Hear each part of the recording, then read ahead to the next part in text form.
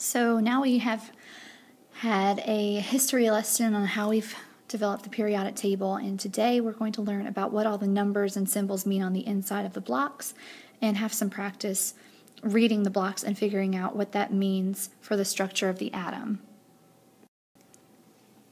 So the first point that we need to make about atoms is that they are all electrically neutral, which means that the positive charge of the protons cancels out the negative charge of the electrons. The neutrons don't have any charge, so that doesn't apply. So for the atomic number, this is going to be the whole number that you see on the block of the periodic table, and this represents the number of protons or the electrons in an atom of the element. So the protons and electrons normally equal each other. The balance of electrons and protons makes the atom electrically neutral, so it doesn't matter how many neutrons there are because they're already neutral. So atomic mass is the other number represented on the periodic table blocks, and this is the average mass of one atom of an element. We'll find that there are lots of different types of atoms to represent different elements, and so when we take the average of all those masses, we get this one number that is on the periodic table. So that's why it has a decimal with lots of numbers after it. This is measured in terms of an atomic mass unit, which is abbreviated as an AMU. And when you convert that to something bigger like kilograms, which is what we're used to, it's the same thing as 1.66 times 10 to the negative 27 kilograms. I'm sorry that's a little sloppy, but I'm trying to write with my finger instead of the squeaky stylus today. So if you want to write that in your notes to give you a reference for how small this mass is, that might be a good idea. So this is a unit for your measuring mass of the particles of an atom, and one proton is about the same as one AMU. So that's how tiny it is. When we talk about any type of length scale, when we're dealing with atoms, we use the term nanometer. A nanometer is 1/billionth of a meter. So it's really, really, really tiny, just again to give you an idea of the scale we're talking about here. So when we're talking about an atom's mass, we're dealing with the protons and the neutrons because they add up to make the mass of the atom. The electrons are too small to make any difference in the mass. And remember, our comparison is like a proton or a neutron would be similar to a gallon of milk if we could magnify them to the size where we could see them. An electron would be more similar to a dime. So when we read the periodic table, we have several pieces of information in every block. So we have oxygen here as our first example, and the very top number is 8, and it's the whole number, and so that tells us that's the atomic number. The symbol is the 1 or 2 letter abbreviation for the element name, and then the atomic mass is at the bottom, and that's the number that is normally followed by 2 or 3 decimal places. So when we want to take the information from the block and list it out, we can read it as follows. So atomic number is obviously 8, it's the same thing. The atomic mass, when we're trying to figure out how many protons and neutrons it is, it doesn't make much sense to leave it in terms of the decimal. So we're going to round up. Since this is an average, it's okay to go ahead and round to the nearest whole. So in this case, 15.999, we can safely assume that would be estimated to be about 16. So we'll say the mass is close to 16. And again, this is equal to the protons and the neutrons added together. So we just said the protons is the same thing as the atomic number, which we just said is 8. So we'll say 8 in this blank. We also said that because protons have a positive charge, we need the same amount of negative charges to cancel that out. So protons and electrons typically equal each other. Finally, the neutrons is when you're going to have to pull in some math, because we know the protons, we know the mass, we just need to figure out what the neutrons would be. So if I know my protons is equal to 8 in this case, and I'm trying to figure out neutrons, I know my mass is 16. So you have to ask yourself, what plus 8 is 16? Same math as if I take the mass and subtract protons. Okay? Both times I get 8. So in this case, it's a nice, pretty number. I have the same amount of protons, electrons, and neutrons, but it's not always going to be the case. Let's look at this next example for zinc. For this one, we haven't included all the information. First, we need to look at a periodic table and figure out how to fill in the rest of the information here. So for zinc, If you look at a periodic table and you just look for atomic number 30 or just the element name zinc, you should find that the symbol is Zn. And again, the first letter is capital, the second one is lowercase.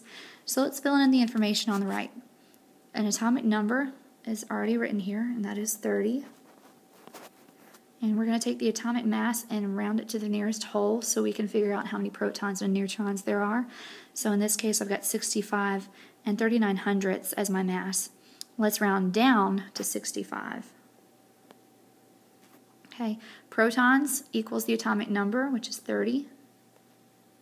Electrons also equals the atomic number, so we'll write 30 again. And for neutrons, we have to figure out what that number would be. So I have protons, which is equal to 30, looking for how many neutrons there are to equal a mass of 65. So if you can do the math, we should find that 30 plus 35 is equal to 65. Next, let's look at lithium. You should find that the element symbol is Li. And if you look at the block on the periodic table, you can fill in the official atomic mass is 6 and 941 thousandths. So when we interpret this information from the block, you should find the atomic number is 3. The atomic mass will round up to the nearest whole to equal 7. Again, protons and electrons are the same as the atomic number, so we can fill in 3 for both of those. And now we have to do some math to find how many neutrons there are. I know the mass is equal to 3 plus the neutrons, and my mass was 7. So 3 plus blank equals 7. What should that number be? I should have 4. Finally, silicon. When you find it on the periodic table, you should see that the atomic number is 14 and the symbol is capital S, lowercase I. So when we interpret this information, we find the atomic number is 14, and we can round the atomic mass to be a whole number of 28. We need that whole number so we can find how many protons and neutrons there are. So finally, protons and electrons are both equal to the atomic number. And again, we do some math to find how many neutrons there are. We know the protons, we're looking for neutrons, and we know the mass. So 14 plus blank equals 28. You should find that neutrons are equal to 14. Now, I'm going to go through one row of this with you, but I would like for you to try to figure out the rest of it on your own and be ready to show me tomorrow so I can see that you have tried this a little bit before getting to class. So let's go ahead and fill in this top row for copper.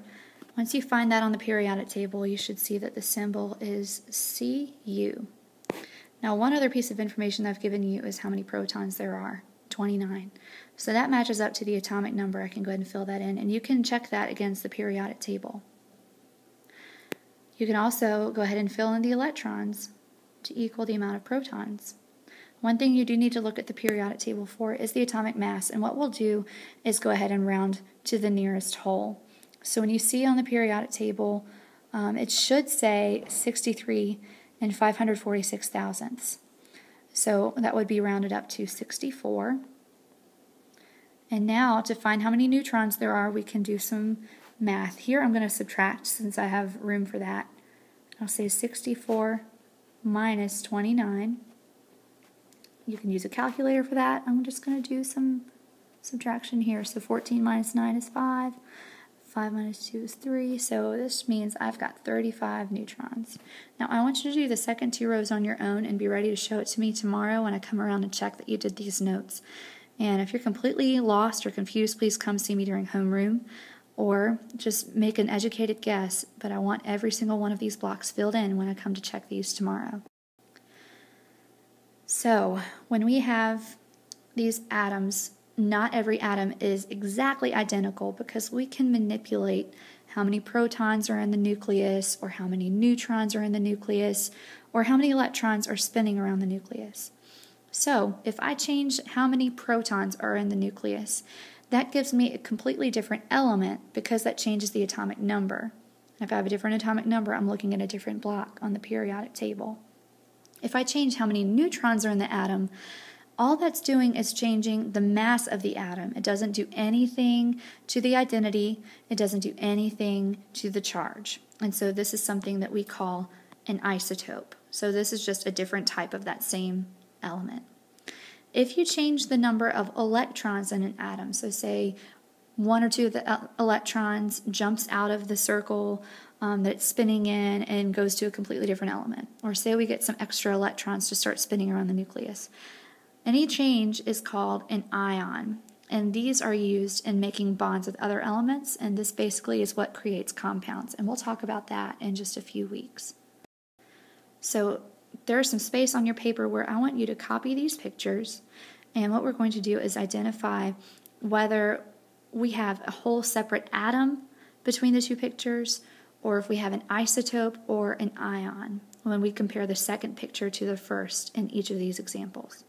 So in number 1, I've got an atom that is drawn that has 1 proton and no neutrons in the nucleus, and 1 electron is spinning around the nucleus. The second picture, the only thing I've changed about it is how many neutrons there are. So this would be considered an isotope because the neutrons have changed. In our second example, I've got 1 proton, 1 neutron, and 1 electron. And in the second part of this example, the second atom that we're comparing here, the only thing that has changed is how many electrons there are. There's nothing in this one.